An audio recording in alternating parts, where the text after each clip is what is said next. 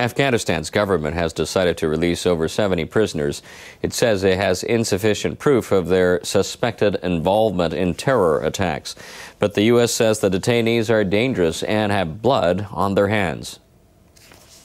The Afghan presidential office said that a government panel had ordered the release of 72 of 88 detainees at a detention facility at the U.S. Bagram airfield near Kabul. The panel reportedly cited insufficient proof to hold them. The U.S. military is denouncing the move, saying almost half of the detainees have been involved in killing local security troops and civilians.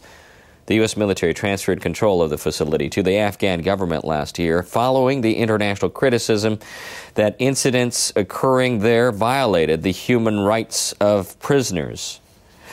The U.S. administration and Afghan President Hamid Karzai have been at odds over a security deal regarding the American withdrawal from Afghanistan in 2014.